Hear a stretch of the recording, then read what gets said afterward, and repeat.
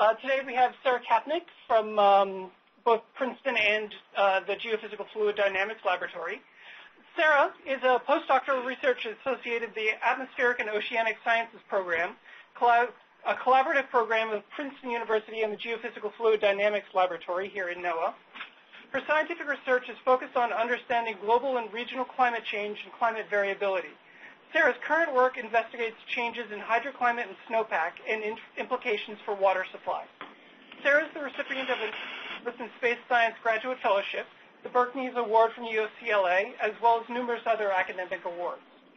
Sarah earned a PhD in Atmospheric and Oceanic Sciences and an MS degree in Atmospheric Sciences from the University of California, Los Angeles, and a bachelor's degree in mathematics from Princeton University. Sarah? Thank you. So the first slide is just to orient us in the Northern Hemisphere. Right now, it's in March. You have mainly snow cover over all the land masses in the Northern Hemisphere. You have it over North America and over much of Europe and Eurasia. And so you have the snow cover is in the white on this picture. So snow is a major part of the climate system, particularly in the Northern Hemisphere. So the talks that I'll give you today, basic outline is that I'll go through some motivation background. I'll explain the model simulations and reanalysis that we use to do this research. I'll go through the controlled climate validation of the new GFDL model. I'll give you an idealized future climate of what snow is going to look like, otherwise known as the shuffle, and I'll give you a brief summary. So there are two main measurements of snow variables that we have that in the observations and ways of tracking snow. So the first on the left-hand side of this slide is snowfall. So snowfall has both a meteorological measurement and a hydrologic and climate model measurement. So the meteorological measurement is snow depth. When snow falls, it's very fluffy. It collects on the ground, and on a daily basis, people will take snowfall measurements. Now, that snowfall depth that they're measuring is actually just the height of the snow column. However, in hydrologic and climate models, we measure it in terms of snow-water equivalent. So that's actually the snow depth times the snow density. It's if you took that column of snow that falls at a given point in time and you melt it down to water. So this is a much cleaner measurement for climate and hydrologic measures because you're actually tracking how much water is in the snow. Because depending on the temperature that the snow falls, it can be really fluffy and really wet, or it can be really, really dense. So snowfall is then taken as a value or a specific time period, similar to precipitation. On the right-hand side, the other main snow variable is snowpack. So snowpack is the seasonal snow on the land surface. It collects during the winter and then melts during the summer. It's given as an instantaneous value of what is seen on the ground. So it has two different measurements. One is its height measurement in terms of snow-water equivalent. So again, it's the snow column that's on the ground, melted down into water, and the height of that water. And it also has the surface area measurement. And that is measured by snow-covered area, or the surface area of land covered by snow. So the very first slide that I showed you, much of the Northern Hemisphere in winter is covered by snow. So what modulates the snow variables? Both precipitation and temperature combine to modulate snow by three main processes. The first process is the amount. The amount of snow that falls is dependent on the amount of precipitation falls during winter. The type, so if snow collects, it collects if it's below freezing. If it's above freezing, the precipitation falls as rain instead of snow. And also through melt. So the first two types are the first two words, amount and type, modulate snowfall, whereas all three of these processes modulate snowpack because snowpack is the only one that's affected by the snow melt of what's on the ground. So snow is very important for the water budget. This graph is a hydrologic model result that has taken observations of precipitation and temperature, put it through a hydrologic model, and calculated a ratio, that's given in the color bar below, of total snowfall divided by total runoff for the year. Now, so what you see in most of the northern hemisphere, as well as part of the Andes in the southern hemisphere, is that this ratio approaches 1 in many parts of the world. Now, the red lines that are outlining these dark areas is where stream flow in the region is snowmelt dominated, and there is not adequate water reservoir storage for all of the snow that falls.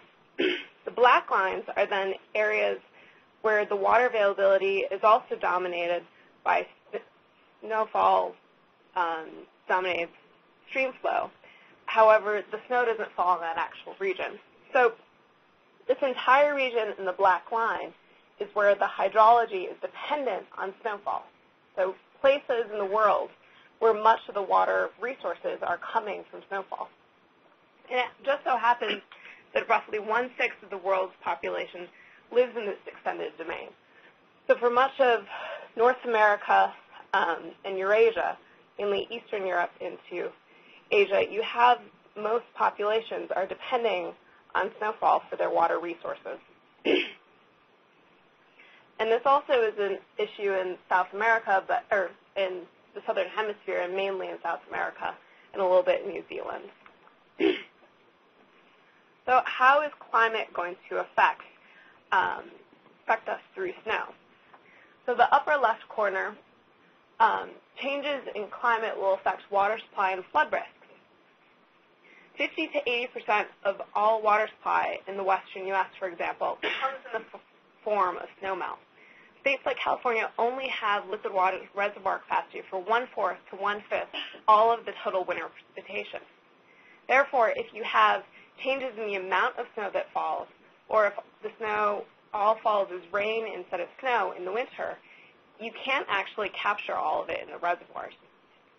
As a result, water then has to be released to the ocean to avoid flooding if there's a big storm during the winter.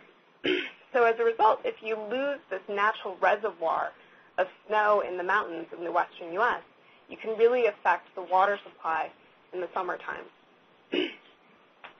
On the upper right-hand side, changes to snow can also change albedo. If you reduce the snow cover over the land surface, you're going to reduce the surface albedo of the land surface, and it causes an albedo feedback, which can intensify seasonal warming in the month of March. On the bottom left, another major issue is the altered effectiveness of hydropower.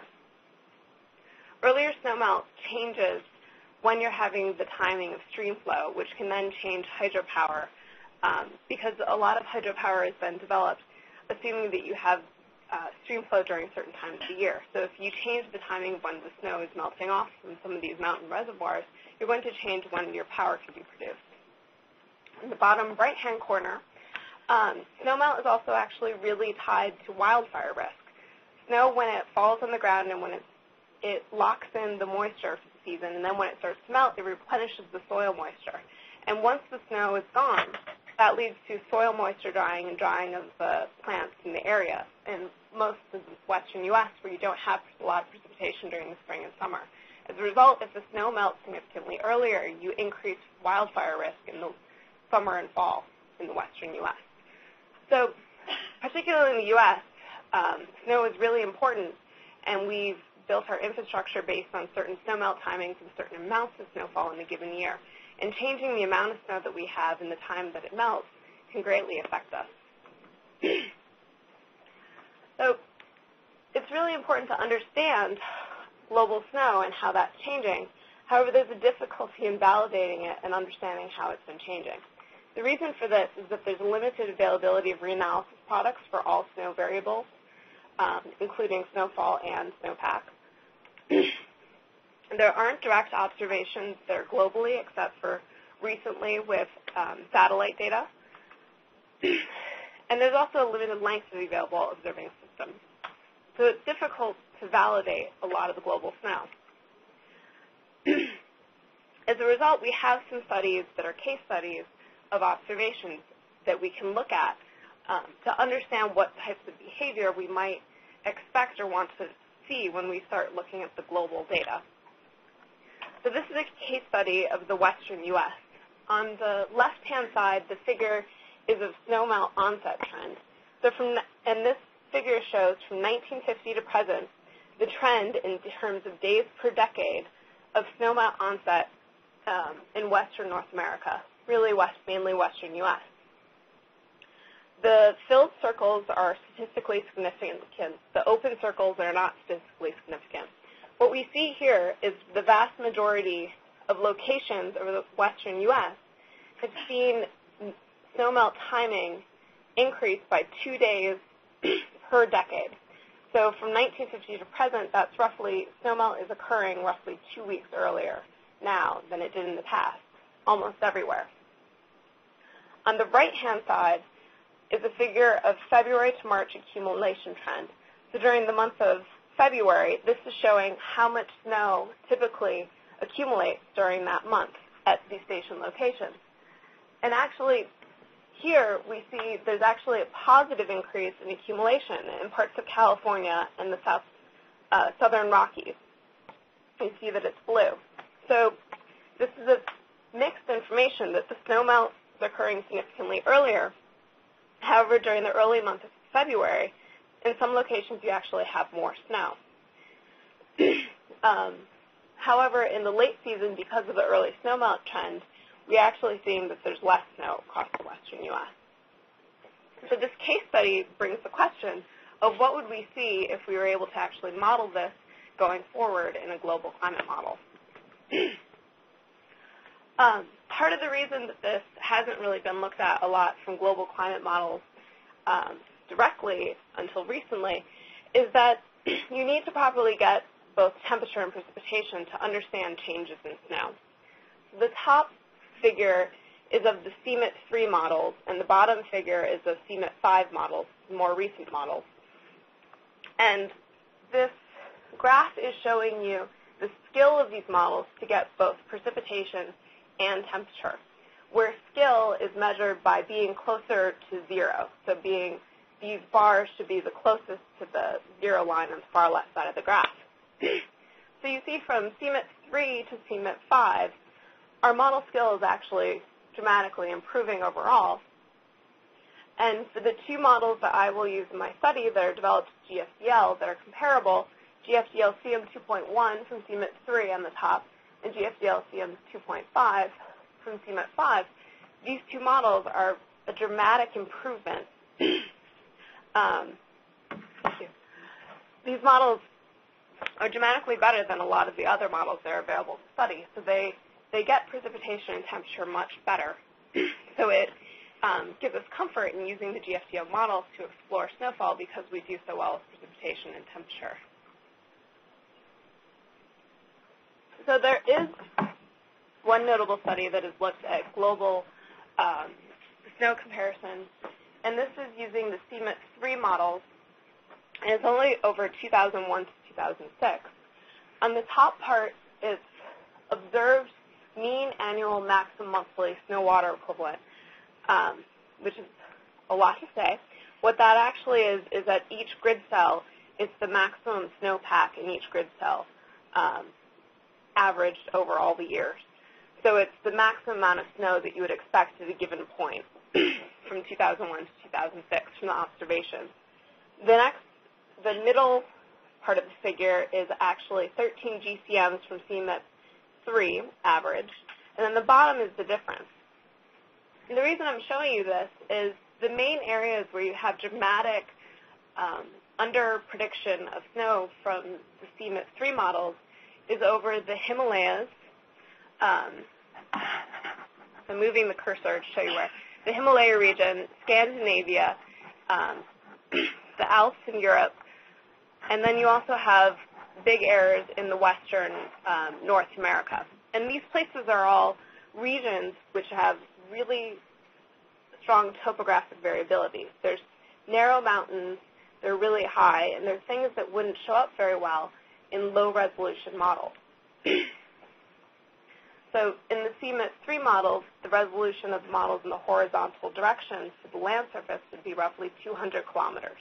So at this resolution, they're not resolving these mountains well, and this is where the errors tend to occur in trying to look at snowpack. So our goal is to better understand snow variability. In the absence of the global coverage of observations, can we actually use this new high-resolution global climate model developed at the GSEL to reproduce snow climatologies in the present climate? Given the regional observations have also shown an increase in snowfall despite a warming climate, what should we expect globally? Also, can we separate the influence of temperature and precipitation on snow? And what are the appropriate uses of these global climate model simulations? So I'm next going to go through the reanalysis products and model specs to explain to you what it is that we're using to assess how the models work. So we have three main reanalysis products that we're using to assess the models. The first one is ERA Interim, which is from the ECMWF reanalysis. It has all the variabilities of snow and other climate variabilities to explore this issue. It has snowfall, snow water equivalent, total precipitation, temperature, and runoff. And it's a 75-kilometer resolution, and it lasts through the satellite area from 1979 to present. And the second one is the CNC product, or the Canadian Meteorological Center product. It gives us the snow water equivalent, so the total amount of snow on the ground. And it's a 24-kilometer resolution, and it's from 1990 to present. This one's been expanded since that last study that I showed you of the GCM, where it was used. The far right is the Rutgers product from the Rutgers University Global Snow Lab. It gives us northern hemisphere snow-covered area, so the total amount of snow that covers the northern hemisphere over time from 1961 to present.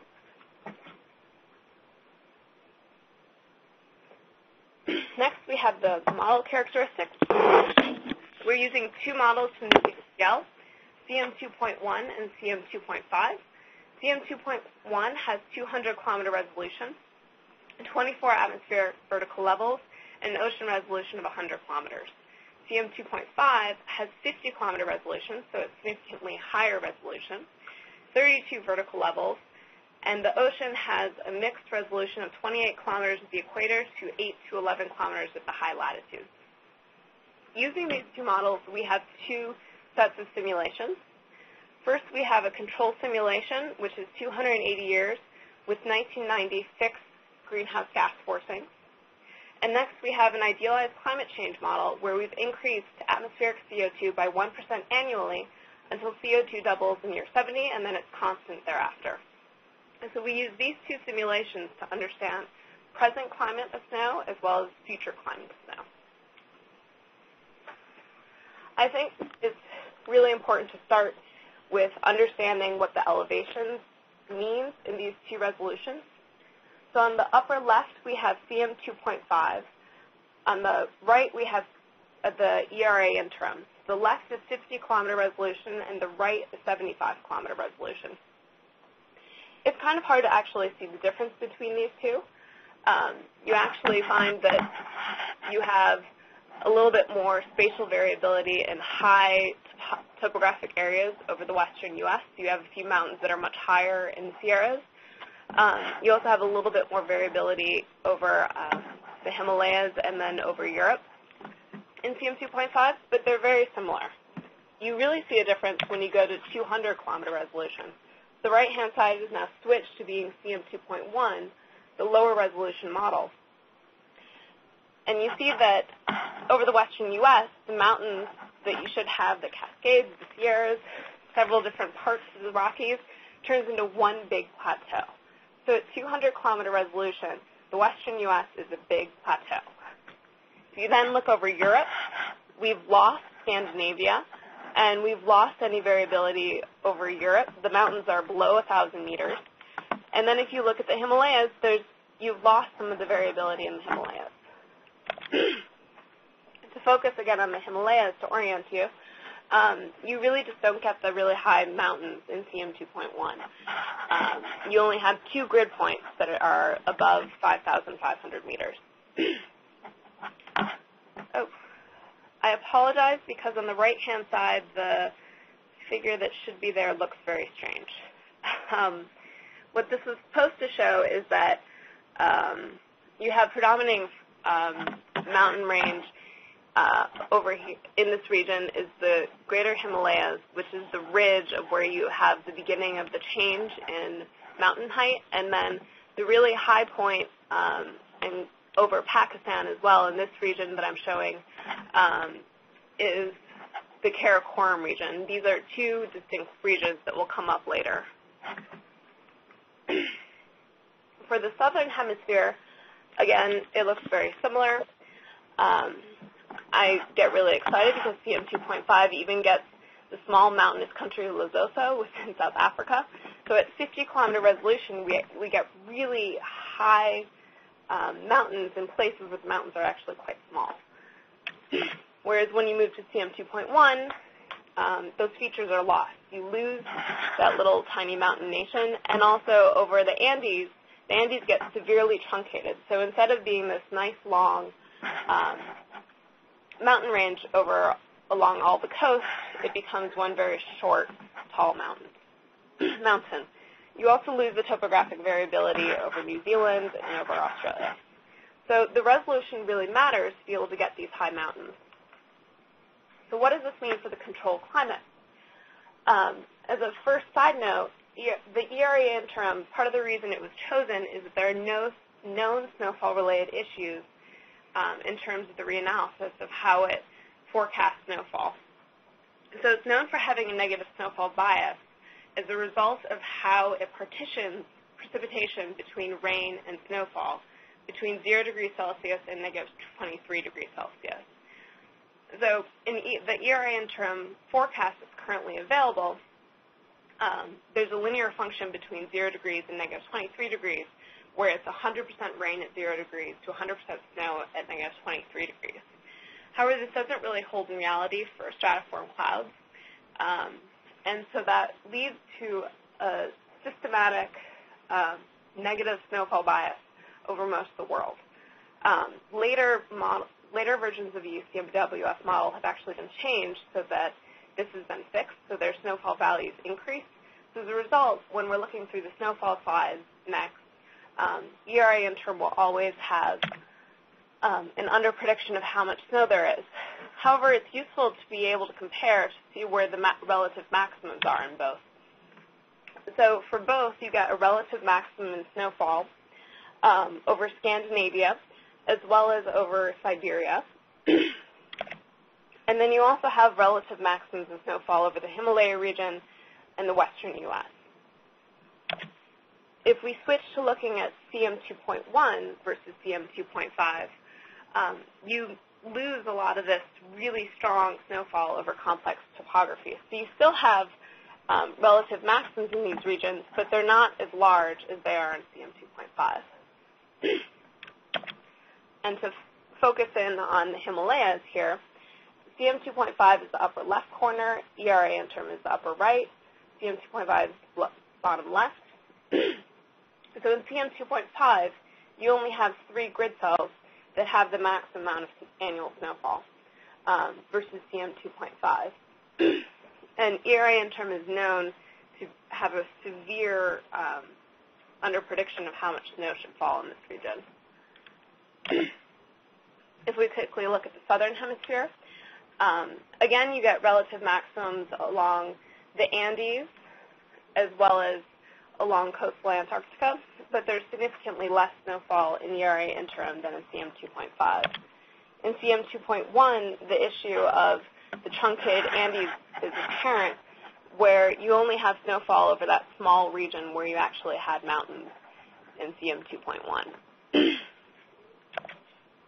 If we look at mean annual snowfall divided by total mean annual total precipitation, so this is the hydrologic measurement as well of how much of the total precipitation is partitioned into snow versus rain. ERA interim, this issue shows up here again because you don't have the mountainous region in the western U.S. Much of the precipitation is not falling as snow. So it has lesser value than CM2.5, but again, the relative maximums are in the same place. And CM2.1 is significantly more similar to CM2.5, but you have a loss of this topographic variability that you see in the higher resolution model.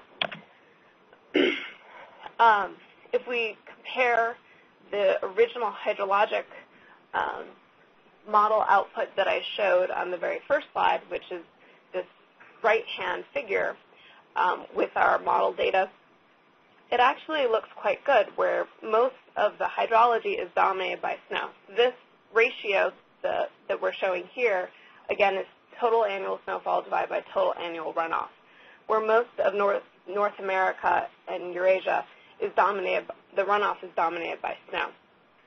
And it matches quite nicely with the observed hydrologic model that was used. If we look at ERA interim, though, it's significantly lost, that strength is significantly lost over Eurasia and parts of North America. So as a result, the ERA interim was really helpful for showing that relative maximums were in the same locations, but it wasn't really good as a comparison for understanding what the magnitude should be. So we turn, as a result, towards another reanalysis product, the Canadian Meteorological Center, for their snowpack measurement. And so this figure is for mean annual maximum snow water equivalent. The left-hand side has the two GSDL models, and the right-hand side has the reanalysis. And we'll go through some specific regions more closely. So over the Himalayas, the CMC product, this Canadian Meteorological Center product on the bottom right, shows a lot of snow over the entire ridge of the Himalayas, as well as somewhat interior on the plateau, and then as well as Karakoram region has maximum snowfall, snowpack. In CM 2.5, the high-resolution model from GSDL, you similarly get a really strong signal of the snowpack over the Himalayas and over the Karakoram. It underpredicts how much snowpack there should be, but it's significantly better than what we see in CM 2.1, the low-resolution model, which only has 5 grid cells where you get this maximum snowpack signature. And the ERA interim is not very good for looking at this region at all, and it's been discussed in the literature how it underperforms. So here, the Canadian Meteorological Center is a really good product that we can compare against ours to confirm that we get the right magnitude over much of the Himalayas. If you're curious about European snow water equivalent, again, CM 2.5 is able to capture the spatial variability of snowfall in many of the mountain ranges. So it gets the maximum signature over Scandinavia. That's also seen in in the Canadian product. The ERA interim product is supposed to be much better in this region, probably because it's the models developed in Europe. So they made sure their parameterizations worked a little bit better there for the snowpack. And then it also, you have the snowpack signature maximum in CM 2.5 shown over the Alps. However, due to the low resolution of CM 2.1, this maximum signatures are lost. Both over Scandinavia, you lose this complete variability over the Scandinavian mountain range, and you don't even get snowpack over the European Alps. So if you're curious about snowpack in these complex topographic regions, CM 2.1 isn't really a useful tool for that. The high-resolution model really needs to be used to be able to look at snowpack in these special places. In terms of the seasonal cycle of snowpack, we can turn towards the snow-covered area measurement. This is the Northern Hemisphere monthly mean values over the time periods in the control simulation for CM 2.5 and 2.1, and in this Rutgers product. So the blue line is CM 2.1, the low-resolution model, and the red line is CM 2.5, the higher-resolution model. Now, in the low-resolution model, we severely underpredict the amount of snow-covered area in the Northern Hemisphere. With CM 2.5, we've overshot it a little bit, but it does well in different parts of the season. So in CM 2.5, you actually are doing quite well as the snow is accumulating. So from August, month 8, through December, you're actually, the slope of the line of the increase in snow-covered area matches quite closely with the observation. It's only when you get into the winter that our model is actually showing a signature of continuing to increase snow-covered area, whereas the observations start to show a decline. So as a result, we have an overprediction of snow-covered area. However, it's the similar magnitude to what we see in observations versus CM 2.1. Across all the models and also the observations, everything reaches the minimum when it should in August. So we're comfortable then looking at this data for now what the future climate will hold for snow. After realizing that we get much better snowpack magnitudes over the high topographic regions as well as a good seasonal cycle. So these are maps of the transient climate change for the future climate simulation. From 0 until year 70, where the dotted line is, that's where carbon dioxide is increasing by 1% a year. And then it remains constant after that. The top graph is for temperature change, and the bottom graph is for precipitation change, with the gray lines being for CM 2.5, the black lines being for CM 2.1. So in the top graph, we see that both models show increasing temperature, with a greater increase occurring in CM 2.5 than in CM 2.1. And then the bottom line shows precipitation also increasing in both of them. However, there's a greater increase in CM 2.5 versus 2.1. So remembering back that the amount of precipitation as well as the temperature, which modulates the type of precipitation, both matter for snow, we can't tell actually from these direct changes what the change in snowfall should be. So if we look then at the global snowfall change in regions that have snow, snowfall decreases in both models on average. And there's actually a significantly greater loss in CM 2.5 despite the greater increase in precipitation. So this precipitation increase isn't happening during the snow season or in the snow regions, and it's resulting in this great snowfall decline in CM 2.5. So if we look at the seasonal cycle of snow-covered area change, you get a similar magnitude of change in both the high-resolution model and the low-resolution model as a result of doubled CO2. The dotted lines are the climate change experiment for both models, whereas the solid lines are the ones that we saw before. So snow-covered area in both is projected to decline over the entire season, and the reduction magnitudes vary over the season. So there are greatest reductions in the springtime. From February to April, you're having some of the greatest reductions start to happen then in the snow-covered area.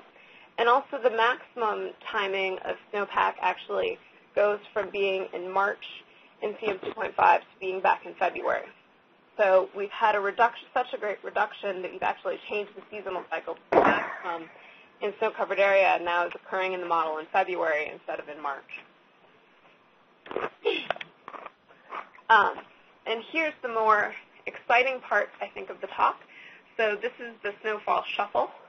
So this is the change in total annual snowfall in the CM 2.5 model. So it's the average of the future climatology versus the average of the control climatology. What we see here is that you have a basic increase in snowfall over the high polar regions in the highest latitudes, and then the lower latitudes have a reduction in both the northern and the southern hemisphere, with a few key locations that don't follow this rule. Over Yukon and Alaska territory, there are two small points where you actually have increases in snowfall in the future climate. And if you can't remember the elevation chart that I showed you, this point that has a really strong increase in snowfall over the Yukon territory is actually the highest peak in that region. Again, in the Himalaya region, this is another special region where over this mountain ranges in the Karakoram, in this northwestern greater Himalaya region, you have a really, really strong signature of increase in snowfall. And similarly, and another high elevation region, you have an increase in snowfall in part of the Andes. If we now compare CM2.5 to CM2.1, you have the same overall structure of the increase in the polar regions but then decrease everywhere else.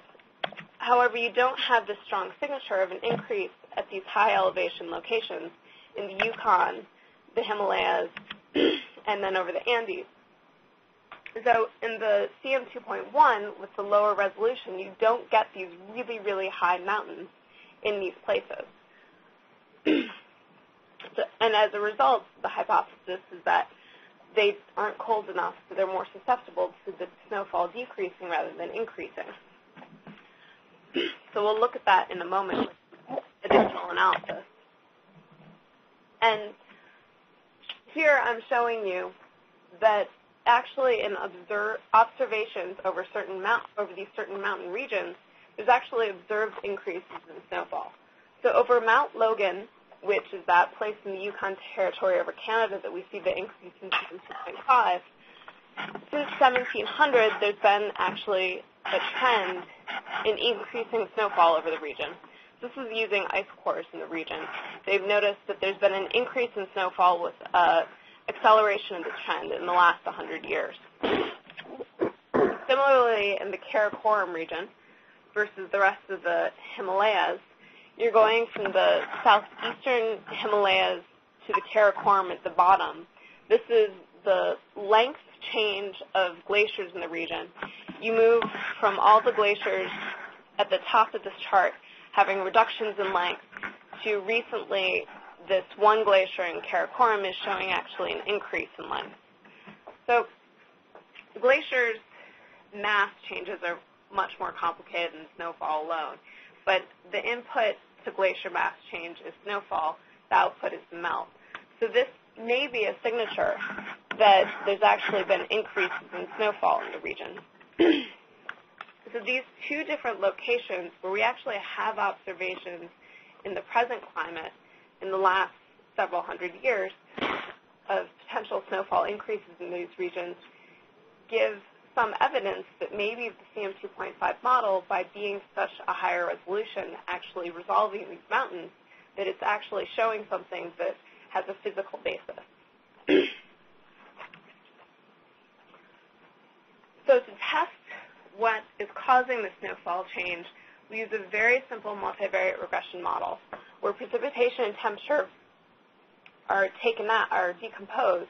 Their trends are snowfall trends are decomposed into precipitation and temperature trends. You take detrended precipitation, temperature, and snowfall, and then you run the regression to determine which trends of the snowfall are determined by precipitation and which from temperature. And this has previously been used in several different snow studies, one of the earliest ones being Moat in 2006. So doing this multivariate regression over the CM2.5 model, on the top left, we have the trend in snowfall due to precipitation. On the top right, we have the trend in snowfall due to temperature. On the bottom left, we have this combined trend in snowfall due to precipitation and temperature. On the bottom right, we have the actual trend in snowfall due to temperature, or due to both, that is actually seen in the models. So what we see is that temperature almost universally reduces snowfall. So temperatures are rising everywhere in the model, and that's resulting in a reduction of snowfall everywhere. On the upper left, however, precipitation leads to an increase in snowfall in many of these regions. So there's actually a positive precipitation contribution in the western region. Anyone on the phone, please make sure your phones are muted. So on the upper left corner, we have increases in snowfall due to precipitation in the western North America, over Greenland, over parts of Europe, and then also in this key region over the Himalaya Karakoram region. The combined trend of precipitation and temperature looks very similar to the simulated trend. We'll look later at the variance explained by this model, but from sight, they're very similar from the multivariate regression model being able to show us what the simulated trend is. Similar over South America, you get the same story. Temperature almost universally shows a reduction. Precipitation actually contributes to an increase in the snowfall trend. But combined, for the most part, you have a reduction in snowfall caused by, with the temperature signal outweighing the precipitation signal. If we look at the variance explained by this simple model, the variance explained is quite high. This model does a very good job over, in particular, the high altitude regions and the high latitude regions in predicting what the snowfall trend should be.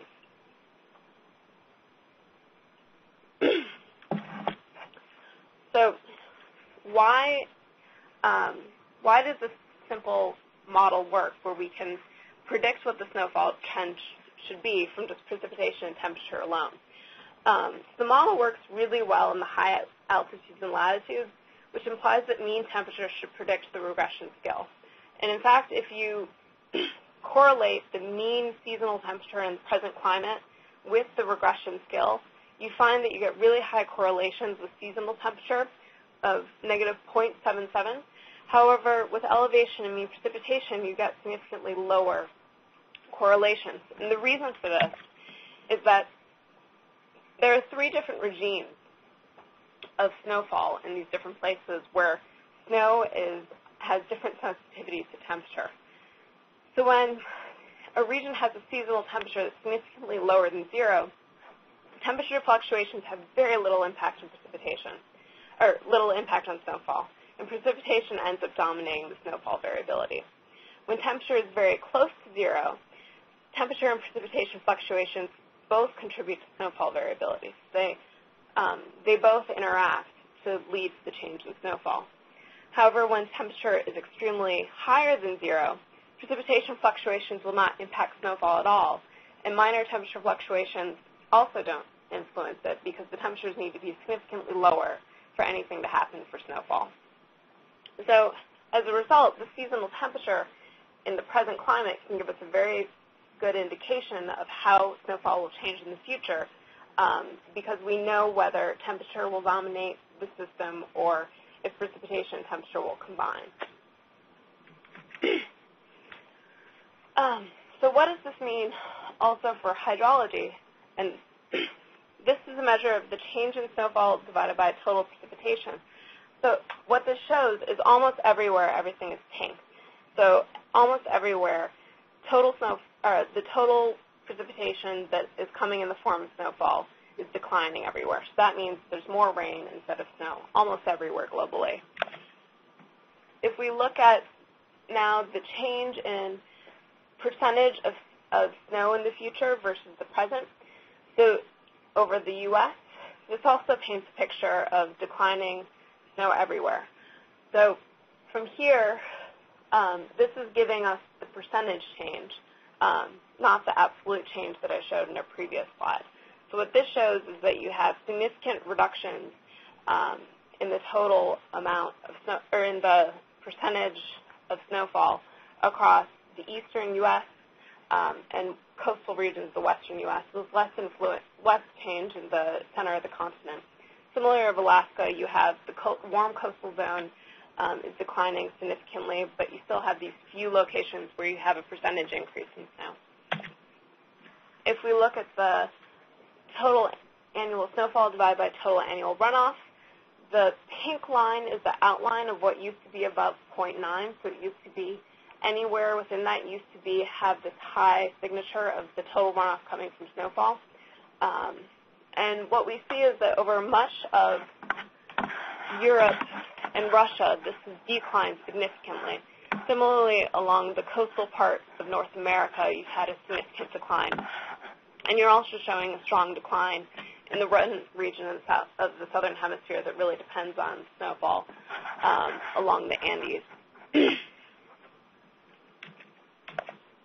In summary, the new CM 2.5 global climate models from GFDL can produce similar magnitudes of snowfall and snow water equivalent as ERA interim with maximums in the same places.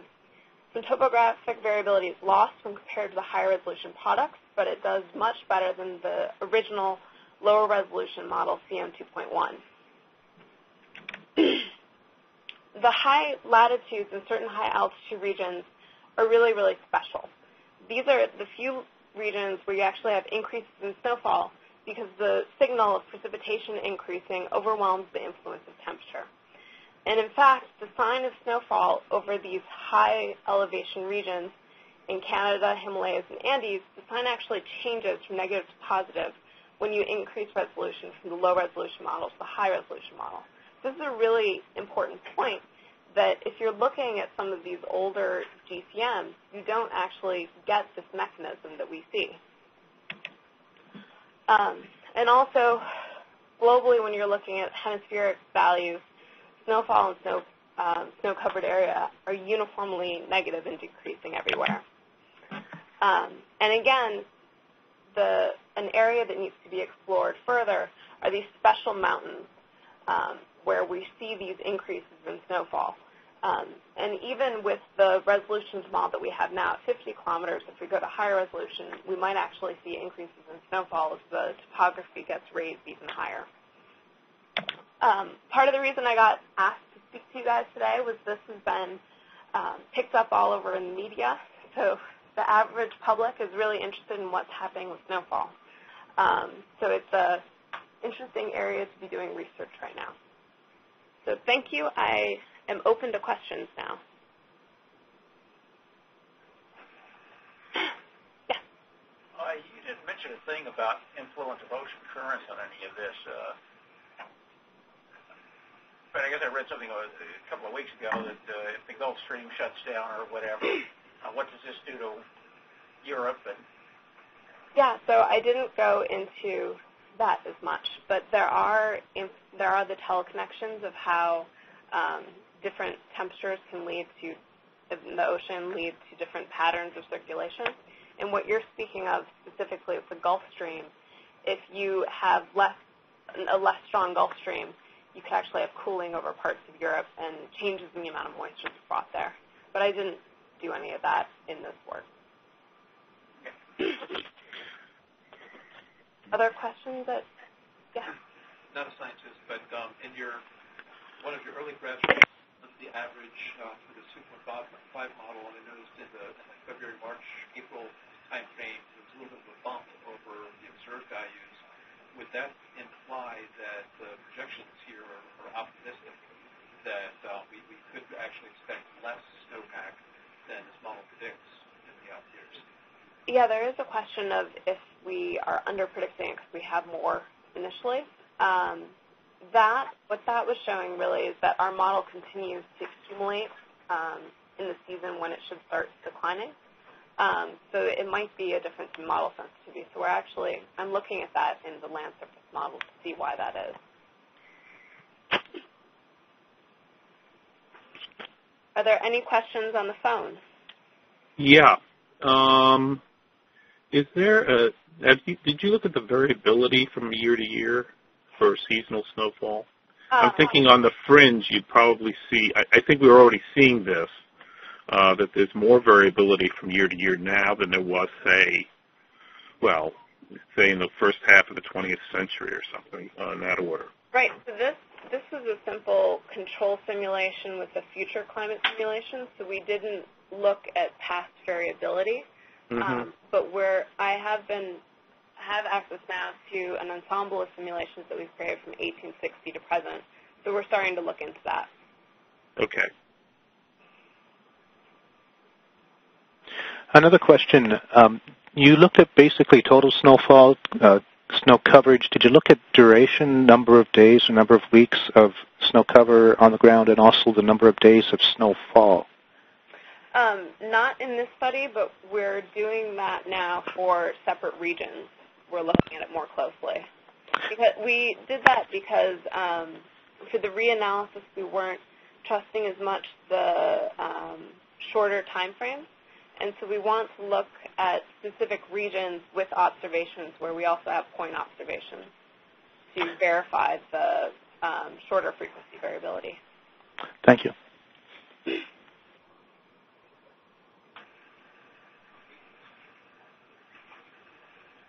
One more question. Yeah, sort of a dumb basic question, but I think I felt that you implied at the beginning of the talk that water embedded in snowpack for long-term good is better than if you just have a rain event with the same amount of water, that you end up with more useful water from the snowpack than you do from a rain event, say. I didn't mean to imply that we have just a preference based on what it should be based on we like snow more than rain. The reason that snow is so important, particularly in the American West and other parts of the world, is that it serves as a natural reservoir. The built reservoir systems that we've put in place in many parts of the world can't actually capture all the precipitation if it would fall as rain instead of snow. So that's why we have a preference for the snowpack being there, is it creates this natural reservoir that doesn't melt until spring and summer when we need the water in the reservoirs to be replenished. Any last questions on the phone? All right. Well, thank you all very much. Thank you, and that concludes our talk.